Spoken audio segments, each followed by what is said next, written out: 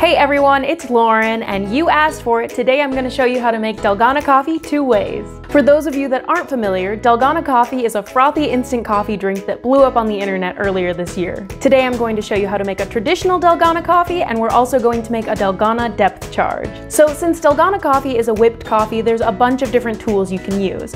You can use a standing mixer, a hand foamer, but my personal favorite is a hand mixer. I find that with a regular mixer, it usually doesn't reach down far enough to whip up your Dalgona coffee, and then I find with a hand frother that it just simply takes too long. I like the hand mixer because you get the speed of a standing mixer and the precision of a hand foamer. Once you have the right mixing tool, everything after that should be pretty easy. First, we're going to make a classic Dalgona coffee.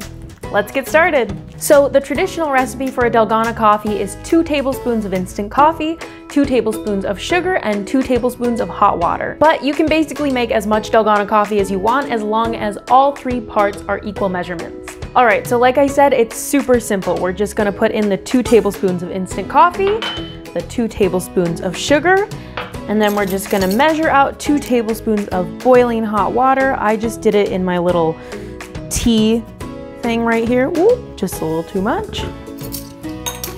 And then we're just gonna mix it together. It's that simple. It's best to wear an apron because it does splatter a little bit. And then once it's thick like that, we're just gonna put it on top of our milk.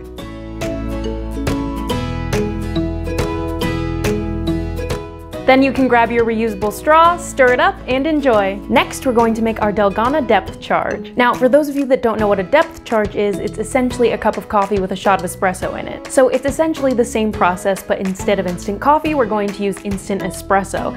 And instead of milk in your cup of ice, we're going to put iced coffee. And fair warning, depth charges are not for the faint of heart. Definitely save it for a day that you need an extra caffeine boost. Once you have your instant espresso powder and your iced coffee, let's get started.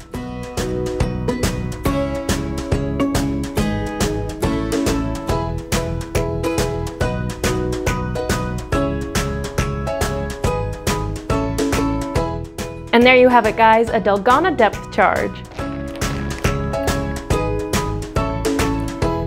If you made what you saw here today, don't forget to take a picture and tag me at HughEatsWithYou on Instagram. And if you like what you saw and want to see more, make sure you hit subscribe. And don't forget to check out the blog for more information and recipes.